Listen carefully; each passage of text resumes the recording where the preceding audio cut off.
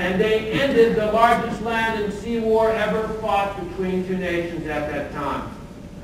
Teddy Roosevelt got the Nobel Peace Prize for this, and he deserved it for getting in there and the back channel diplomacy. But what we found compelling in the Portsmouth Peace Treaty 100th anniversary celebration was the way Roosevelt entrusted local people to be involved in the international process by facilitating communication in the atmosphere for peace. And I can tell you that what was even as compelling today is that I think that the commemoration of it showed that American people locally, where we are, hunger for that opportunity again. As I said, we'll discuss it some more, but I think you'll find it absolutely fascinating if you study the process that actually occurred and your information on the fact. As we progress, I just want to make clear to people, you see there's clips on your table. As you get thoughts, as you get comments, write them on a piece of paper, please, and then put them on that clip, because what will happen is people will be coming around and they will be looking for paper on that clip to collect. So please do that as inspiration comes to you. Mr. Dolak just mentioned among the groups that were active in was the religious groups. And of course, right now we're living at a time where the mention of religion seems to be automatically associated with a problem rather than any possibility of a solution. I would like to ask Professor Kashrui. Professor Kashrui, who was actually, among his enormous experience, from 1982 to 1986, he was the senior cultural advisor to the President of Lebanon. And it was a period of great conflict in the country that has suffered conflict many times over. But he was responsible for trying to explore various ways of trying to get the warring parties to at least come to some understanding.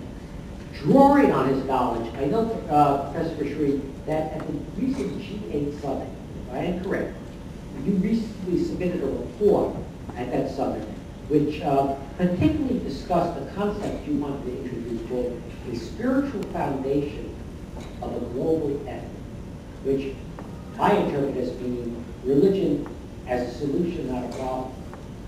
But let me hear your interpretation. Could you share with us what you introduced at the G8 conference under that rubric and how it fits into what we discussed?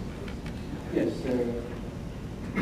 the exact title of the report that I submitted with many others to the G8 summit this last summer was the spiritual foundation for the global ethos, the Baha'i perspective.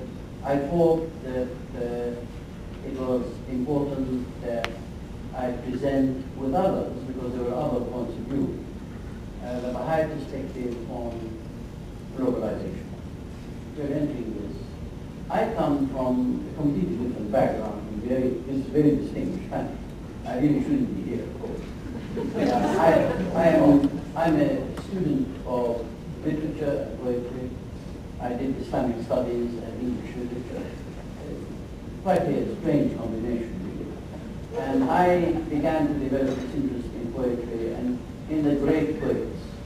And I found that the universities, really, great poets of all time, if you want to really summarize Western civilization, there are three names: Dante, Goethe, Shakespeare.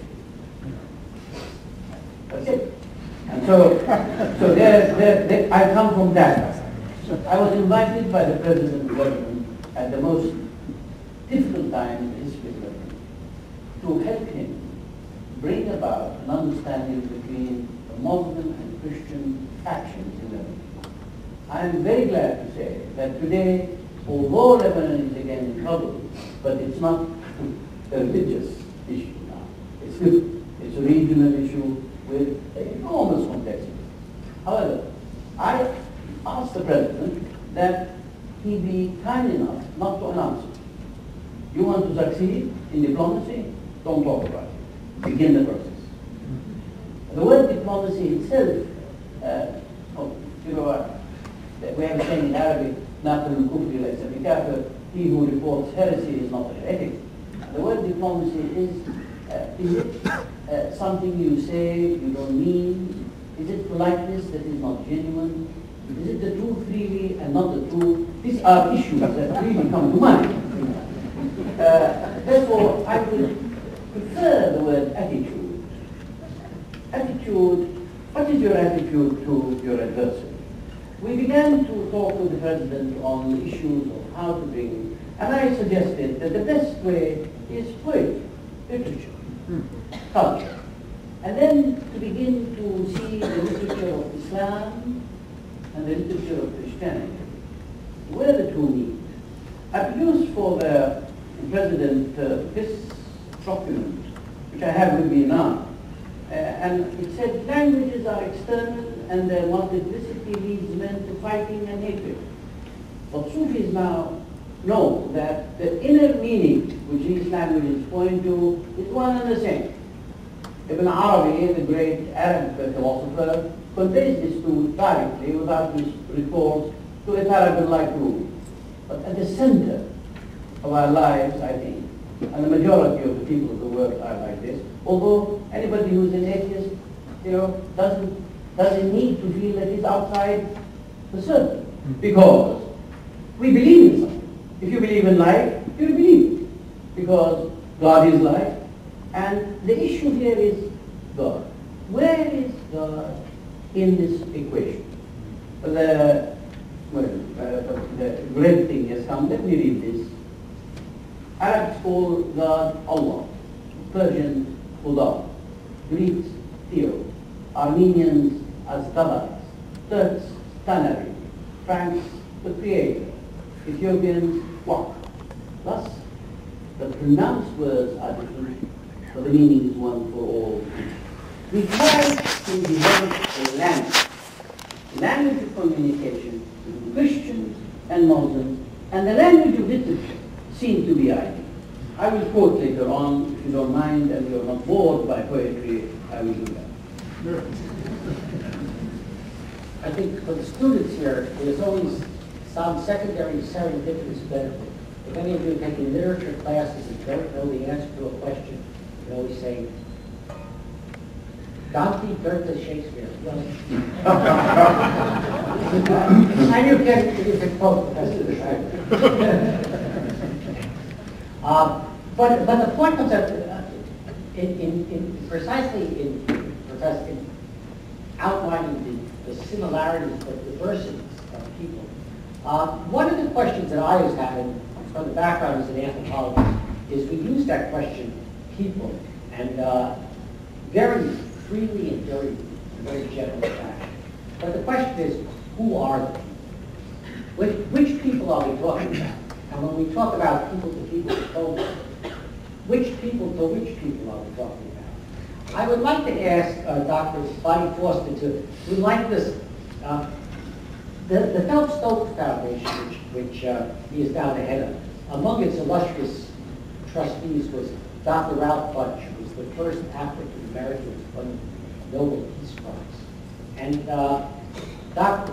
Bunche had many outstanding qualities, which I discussed the Phelps-Stokes Fund's desire to create a society that helps promulgate them and instill them in a new generation. Among them, as I understand it, I am not an expert at all, was Dr. Bunche's belief in the power of different people to share their experiences for the benefits of greater purposes. Is that true? Can you tell us sort of out of the experience of Ralph Bunche, but even out of the experience of the Phelps-Stokes Fund, who are the people that we really have to recognize and we really have to be in dialogue with each other, besides the obvious?